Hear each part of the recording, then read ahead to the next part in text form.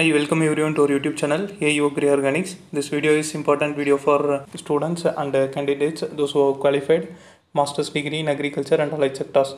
Before going deep into this video, if you are new to our channel, you can subscribe our channel. Our channel videos will be useful for ICR related videos and agriculture education related videos.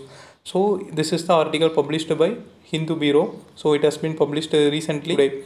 So in this, what they have mentioned is master's degree to be basic qualification for taking ARS exam. So earlier that too for this time they have changed the qualification as doctoral degree. So those who have got PDC before a particular time, those who have taken PDC before September 30, they are only eligible for ARS examination this year. Information given by Dr. Himanshu Pathak, Secretary in the Department of Agricultural Research and Education and Director General of Indian Council of Agricultural Research, mentioned that doctoral degree would be needed for the candidate.